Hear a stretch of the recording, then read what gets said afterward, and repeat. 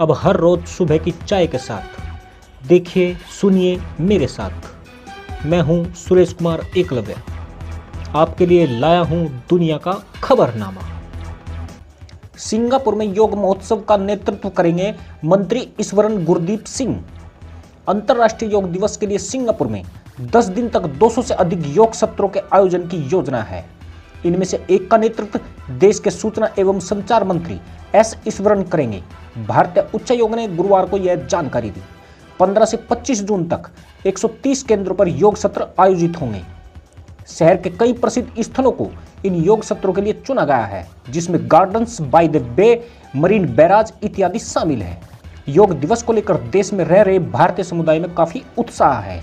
America बोला पाकिस्तान पर नहीं है भरोसा, पलटी मार है पाकिस्तान। एक शीर्ष अमेरिकी अधिकारी ने कहा है कि पाकिस्तान ने पुलवामा आतंकवादी हमले के बाद आतंकवादी समूहों के खिलाफ कुछ महत्वपूर्ण कदम उठाए हैं, लेकिन वह अब भी पलटी मार सकता है। दक्षिण एवं मध्य एशियाई मामलों के लिए विदेश मंत्रालय की विशेष अधिकारी एलिस जी वेल्स ने एशिया प्रशांत एवं परमाणु अप्रसार के लिए विदेश मामलों में सदन की उपसमिति को बताया कि लश्कर तैयबा और जैश मोहम्मद जैसे आतंकवादी संगठन तब तक अंतर्राष्ट्रीय शांति के लिए गंभीर खतरा बने रहेंगे जब तक कि पाकिस्तान में आज़ादी से काम करने में सक्षम है। ओमान के रास्ते बिश्केक पहुंचे पीएम मोदी। किर्गिस्तान के बिश्केक में आज से 2 दिवसीय संघाई सहयोग संगठन सम्मेलन आयोजित हो रहा है। प्रधानमंत्री नरेंद्र मोदी वहां के लिए दोपहर बिश्केक पहुंच गए। गुरुवार को बिश्केक में हो रहे इस सम्मेलन में पाकिस्तान के प्रधानमंत्री इमरान खान पहली बार शामिल हो रहे हैं। वहीं चीन के राष्ट्रपति शी जिनपिंग भी इसमें पहुंचे हैं। माना जा रहा है कि इस सम्मेलन में पीएम मोदी इन नेताओं के साथ बैठक कर सकते हैं। प्रधानमंत्री नरेंद्र मोदी का विमान पाकिस्तान के हवाई क्षेत्र का इस्तेमाल न करके मुंबई और ओमान के रास्ते बिश्केक पहुंचा। सीरिया की वायुसेना ने इजराइल के हमले का दिया जवाब, मार गिराए कई मिसाइल। सीरिया की वायुसेना ने देश के दक्षिणी हिस्से को निशाना बनाने वाली इजराइल की कई मिसाइलों को मार गिराया। बताया जाता है इजरायली मिसाइलों ने सरकार के लेबनानी सहयोगी हिजबुल्लाह के ठिकानों को निशाना बनाया था। हमला गोलान पहाड़ियों के समीप स्थित तलल हारा सेक्टर में स्थानीय समयानुसार देर रात 2 बजे हुआ। सीरिया ने इजराइल पर इलेक्ट्रॉनिक युद्ध करने और सीरियाई रडार को जाम करने का भी आरोप लगाया है। पाकिस्तानी सेना प्रमुख की गिदड़ भग्गी, पाक फौज किसी भी खतरे का जवाब देने को तैयार है। पाकिस्तानी सेना के प्रमुख जनरल कमर जावेद बाजवा ने बुधवार को कहा कि फौज पूरी तरह से सक्षम है और देश के सामने आने वाले किसी भी खतरे का जवाब देने को तैयार है। वे रावलपिंडी में जनरल मुख्यालय में आयोजित फॉर्मेशन कमांडर्स के सालाना सम्मेलन को संबोधित कर रहे थे। जनरल बाजवा ने फरवरी में भारत के साथ टकराव के दौरान कड़ी प्रतिक्रिया देने की भी सराहना की।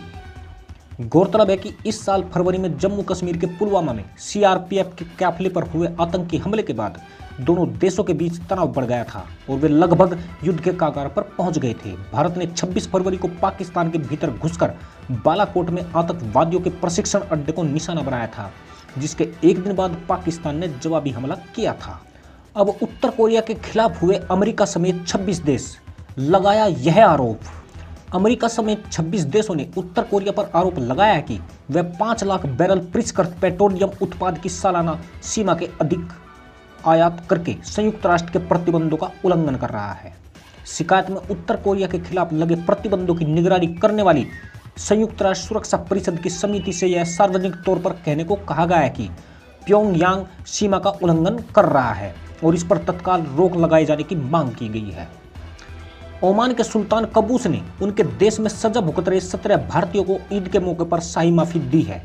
विदेश मंत्री एस जयशंकर ने ट्वीट किया, हम ईद उल फितर के मुकद्दस मौके पर दिखाई गई ओमान के माननीय सुल्तान कबूस की इस रहमदिली की सराहना करते हैं। जाने क्यों पीएम मोदी से बात करने को बेताब है पाकिस्तान के प्रधानमंत्री इमरान खान। भारत पाक संबंधों में जारी तनाव के बीच पाकिस्तान के प्रधानमंत्री इमरान खान ने एक बार फिर कहा है कि वह भारत के साथ बात करना चाहते हैं।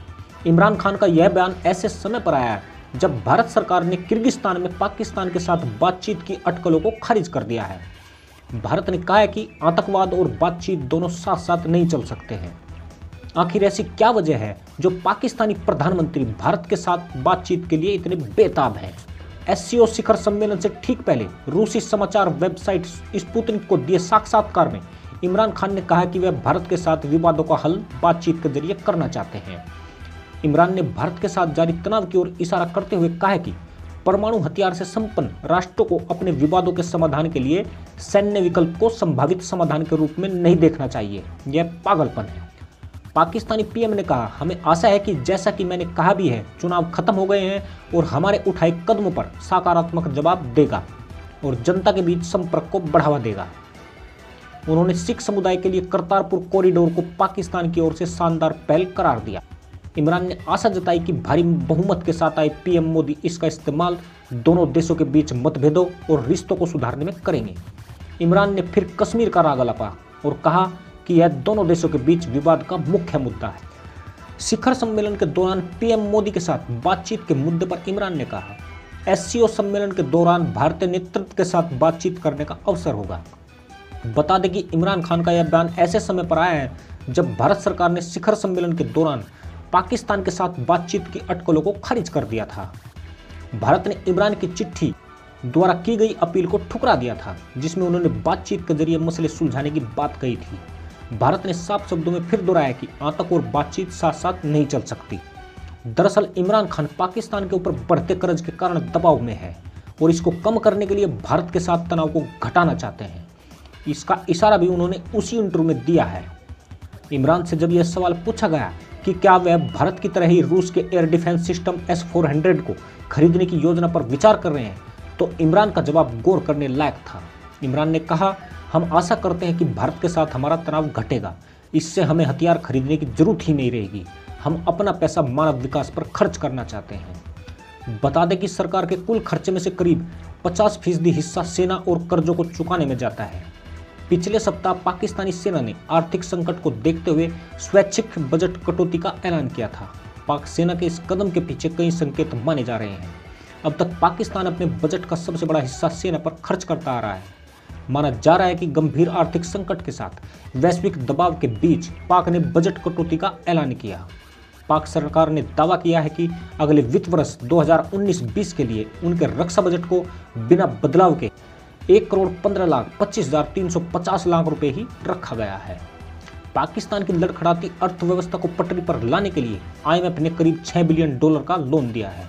अर्थव्यवस्था की बदहाल स्थिति के कारण पाकिस्तान सरकार कई तरह की पाबंदियों, ऋण की कठोर शर्तों और बड़े कर्जे के बीच दबी हुई है। पाकिस्तानी मुद्रा भी लगातार कमजोर हो रही है। पाकिस्तानी सरकार से उम्मीद की जा रही है कि सैन्य बजट कटौती के बाद आदिवासी क्षेत्र बलूचिस्तान में शांति और विकास के लिए कुछ काम होंगे।